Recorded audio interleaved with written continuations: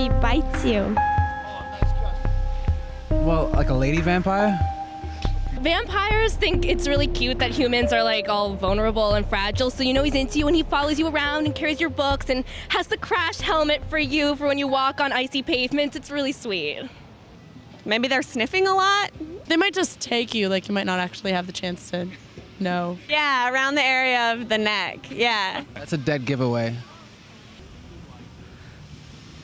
If he wants to suck your blood, but you know he really liked you if he doesn't. Maybe he saves all of his biting for other people. Yeah, that's when you know, like, you're gonna have a future.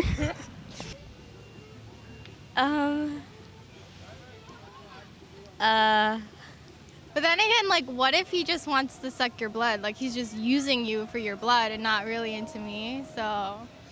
Close and immediate proximity to my neck. That hypnotizing look. Usually when he comes back for a second dosage.